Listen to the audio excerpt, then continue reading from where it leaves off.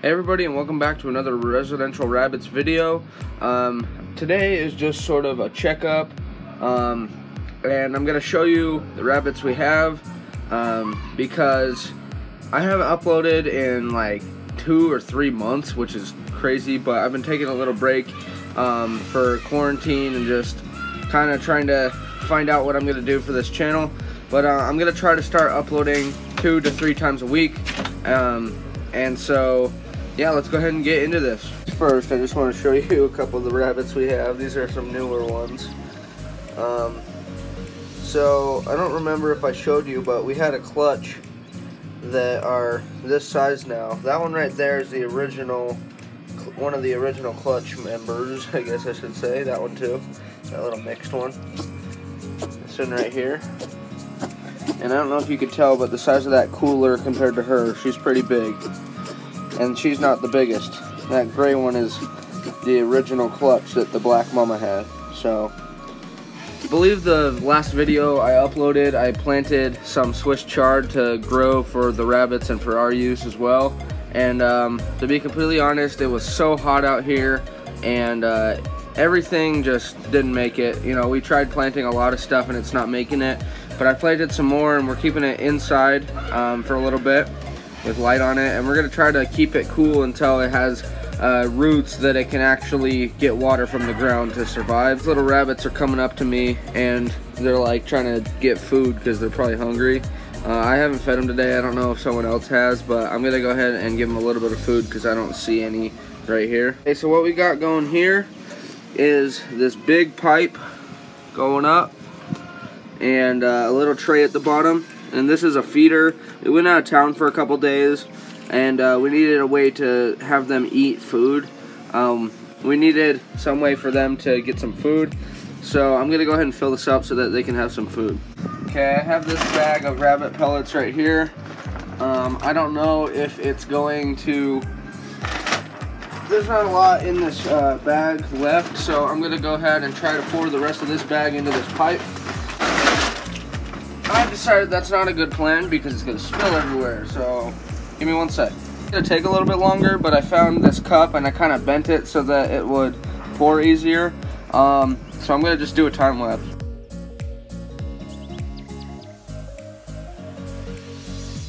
So as you can see, they're all coming up. This one's freaking in the food. Hey, get out of there. So, yeah, get out of the food, whatever. Anyway, pretty much they're all coming over to eat. And yeah, pipe works. So when the little hole that is at the bottom, when they eat enough food that it has enough room for more food to come out, it'll fall down the pipe and eventually come out at the bottom.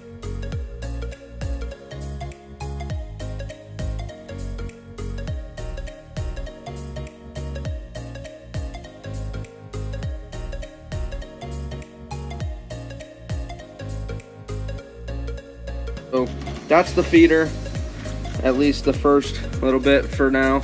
We just got zip ties and rope tied around it to keep it straight, but yeah, that's it for now. They go ahead and get a little chunk of this off, a little layer of that off, and that is what I'm gonna give to the rabbits this morning. Well, really this afternoon. Okay, so okay, so it's really sunny out here. As you can see, this is where we normally put the food, but I think the best spot is out here, sort of more in the shade, and I'll go ahead and rip that up. Okay, so we already got a bunch of rabbits eating the hay. They're all good, they're in the shade, but I'm gonna fix up their water dish and make sure that they're all good. Okay, so we kind of have this concrete mixer. It's just this little black tray, and we used that when we were gone for the couple days.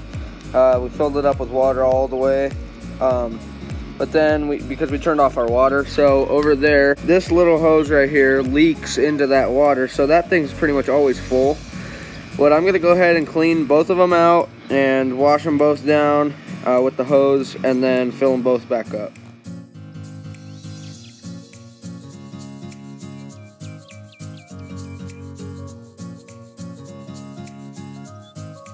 Okay, so the blue saucer, that's actually a sled. We filled it up. It's pretty good. I just put it a little bit further back in the yard because I want to be able to clean up that area along the house and just make it nice and cool and just perfect for these rabbits. So, but I'm gonna go ahead and fill up the mixer, the concrete mixer thing.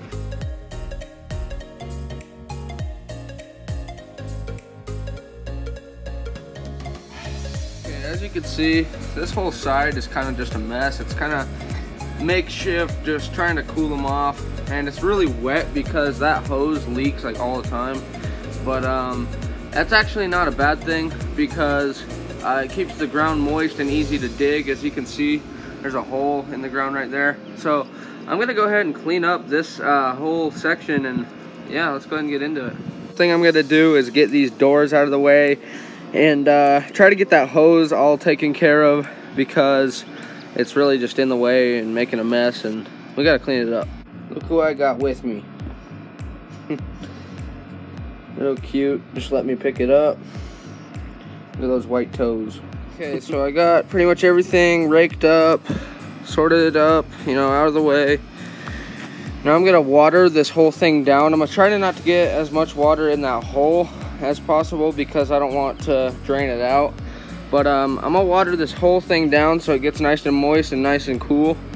And then we'll give it a little bit to sort of soak into the ground. Okay, so I pretty much soaked this entire section. As you can see, it's darker and it's pretty wet. So I tried not to get as much water in that hole as possible. I don't think a lot got in.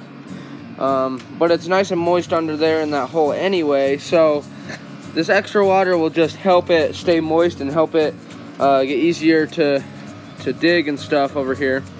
So I'm gonna give it a bit to sort of soak into the ground.